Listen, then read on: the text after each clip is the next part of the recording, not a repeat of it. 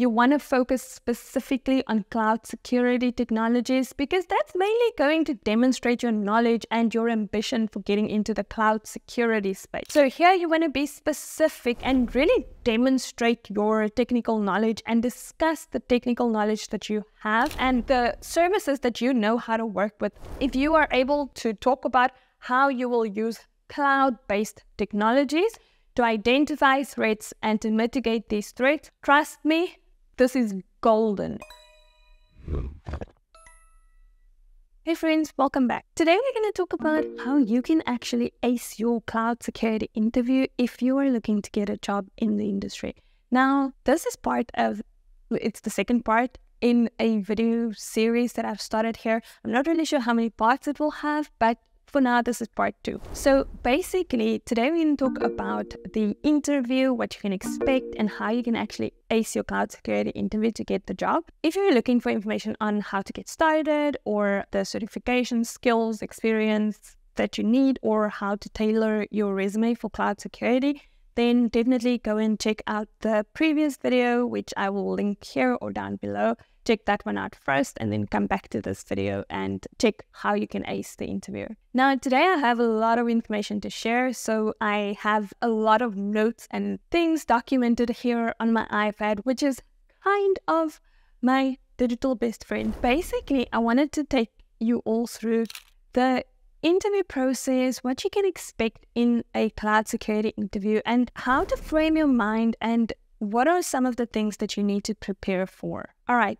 First up, I want to say that with a cloud security interview, it's not that much different to kind of a normal cybersecurity interview. Like, you kind of already have to know that you're going to get asked about general cybersecurity concepts, terms, threats, vulnerabilities, all the rest, right? So in this video, we take it that you're already prepared to take a cybersecurity interview, but now you want to tailor this specifically into a cloud role. Like maybe you're interviewing for a cloud security engineer, a cloud security analyst role. And this is where we'll really focus specifically into what a potential employer can ask you in the interview process and how to answer these questions and how you can ace this interview process. All right, so first up, very common question is, how are you actually staying up to date with cloud security threats? Now, this is a common question, but it's so common, and trust me, it still throws so many people because, like, straight off the bat, you have to think offhand, what are some of the resources that you're using to stay up to date on the daily? And so here, what you want to prepare is a few of the newsletters or podcasts that you listen to, right? So for me, for example, it is the Cloud Security Alliance podcast, the Microsoft Azure podcast, there's an Azure Daily Minute, and I will try and link most of the podcasts and the resources that I use down below so that it's easy for you to find. I also have the CyberWire Daily and the SANS Daily Stormcast. But those are not cloud security specific focus, but those are fantastic podcasts to listen to around cybersecurity information. But basically, I would say the daily place where I go to is the Azure Security Podcast and the Cloud Security Podcast. Those are the two main ones that I listen to. And then from a newsletter perspective, there is the Curbs on Security, the Microsoft Security blog. I get those updates on the daily. I also, in my world, get kind of MVP updates. So that's what counts like as the resources that I use to stay up to date. But for you, it might be very different. But I will link all of my favorite resources down below, and feel free to use them to firstly stay up to date, and then of course to mention them in your interview. But the process that you want to follow here is just to have kind of your list of resources on hand so that you can not be thrown by that question to kind of think of a lot of information while you are actually sitting there in the interview. You want to be on top of it. You want to show a potential employer that you know what's going on. This is an industry that you are super interested in, so you are continuously learning and gaining knowledge on the daily. All right, now the second question. What are some of the technologies in the cloud computing space that you've worked in? Now here, you want to focus specifically on cloud security technologies because that's mainly going to demonstrate your knowledge and your ambition for getting into the cloud security space. Here you want to think of if it's Azure. If you're following on from the previous video, I've pretty much zoned into Azure, Microsoft girly over here. But basically what you want to think of is Key Vault. For example, that is a security service. It's a platform service, but it's actually a security service that holds certificates, keys, and secrets, right? So you're going to think of that. Then think of SIEM solutions and monitoring tools. So Microsoft Sentinel, think of Defender for Cloud. Think of the Azure Firewall, Front Door, which is the web application file or the WAF services that sits in front of Azure itself. Think of DDoS protection, think of network security groups. So here you want to be specific and really demonstrate your technical knowledge and discuss the technical knowledge that you have and the services that you know how to work with and configure as part of your interview. Next up, you want to talk about how you are able to, firstly, solve problems, technical problems, because this is a technical process and technical interview that we're discussing today, but technical problems. How you're able to solve them, how you're able to handle cloud-based threats and incidents, what you would do to solve an incident in the cloud. So for example, you would gather the data, you would analyze the data, then you would try to get enough information to contain the threat, and then you want to eradicate the threat. And then basically you want to communicate all of these things that you've done. You want to write a report about it, and you also want to put recommendations in on how the defenses can be improved. Because one thing to keep in mind is when you're an analyst, you are basically the one guarding the environment and guarding the castle and keeping your eyes out on the lookout for potential threats, and you're trying to stop them before they can do anything bad to the walls of the castle and coming inside of the castle. When you've done that, when you have fought off a threat that's on the outside here, what you want to do is give all the right information to the engineering team who's on the inside here and building up the defenses and making sure that there's all of the right defenses in place. So your communication and problem solving skills and reporting skills is so critical to the security response and operations process here. Basically, if you are able to talk about how you will use cloud-based technologies to identify threats and to mitigate these threats, trust me, this is golden in a cloud security analyst interview. And then the final question that I'll cover here in this video is, what do you think about the cloud and security in the cloud, and how do you foresee the future with cloud security? Now, potential employers in an interview, they like to probe on how you think, right? And this question doesn't really have a right or wrong answer, but it's specifically focused into how you think. That is really important. So here I would think about answering in a way that you consider the cloud responsibility matrix. Because one mistake that a lot of people make is thinking that the cloud is inherently secure, but it is absolutely not inherently secure.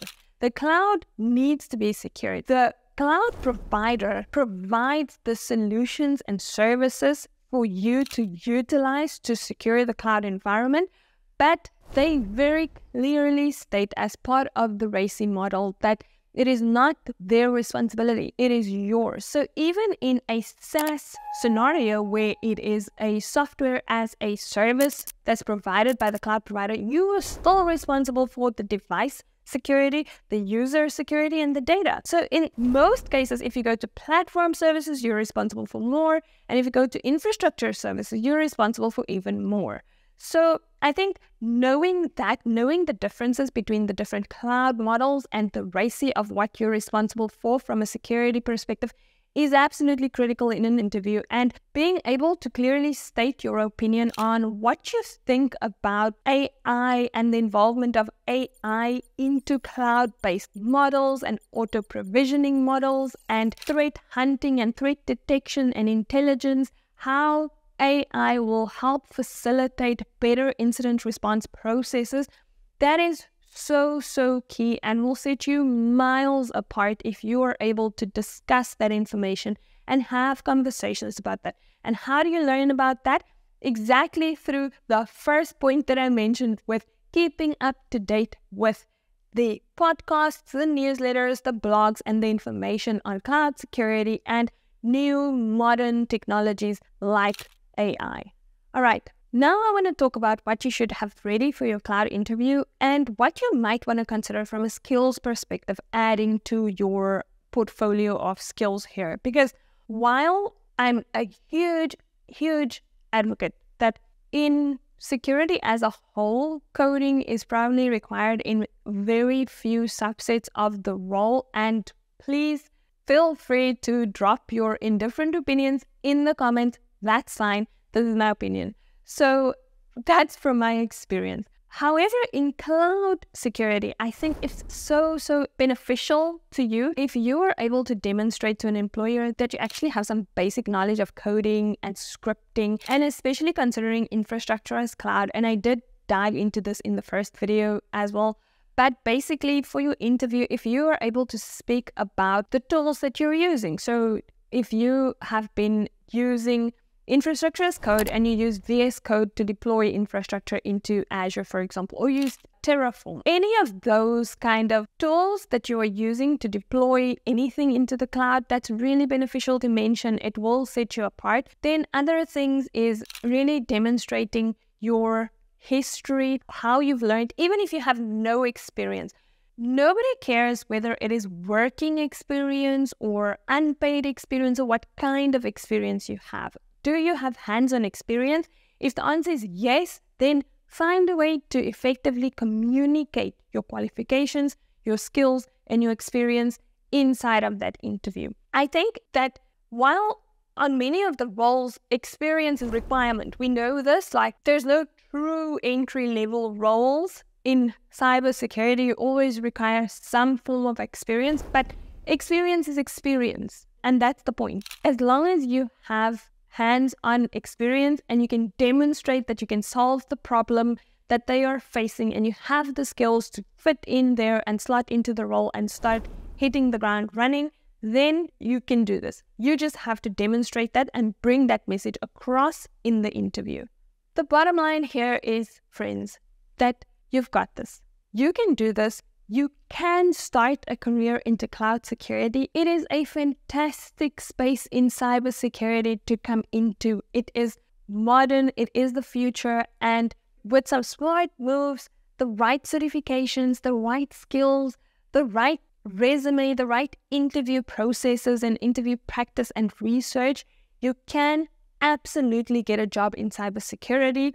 Follow the guides, follow the details, follow many other creators that you can find that speak about cloud security specifically, and get your frame of mind and your reference frame of what you're learning into the jargon and the industry language and, you know, all the different facets of cloud security.